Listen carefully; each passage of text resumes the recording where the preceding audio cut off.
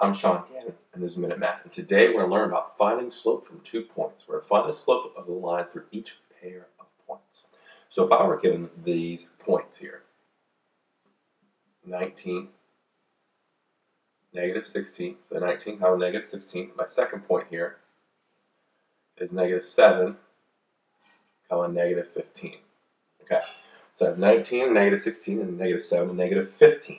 Okay, so my slope formula, m equals y2 minus y1 over x2 minus x1. I'm going to apply it here. I've labeled my x1, y1, x2, y2.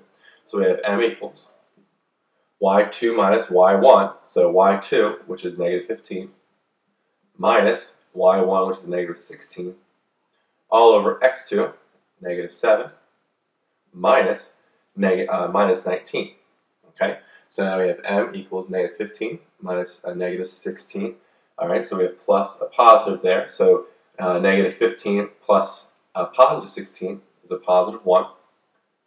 And then we have negative 7 plus a negative 19, really, minus a negative, adding minus 19 is adding a negative.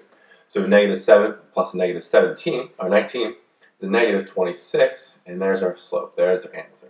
1 over negative 26. So let's recap. We're given our 2 points, 19, negative 16, x1, y1, and x2, y2 is negative 7, negative 15. And I made sure I labeled them under my x1, y1, x2, y2s. I then followed my slope formula, which is y2 minus y1 over x2 minus x1 right here. So y2 minus y1 over x2 minus x1. And then I simplified. Negative 15 plus a positive 16 was 1. And negative 7 plus a negative 19 was negative 26. Now remember, there was subtraction. I made it plus a negative and plus positive for each one, respectively. And so now we have our final answer. Our slope here is 1 over a negative 26.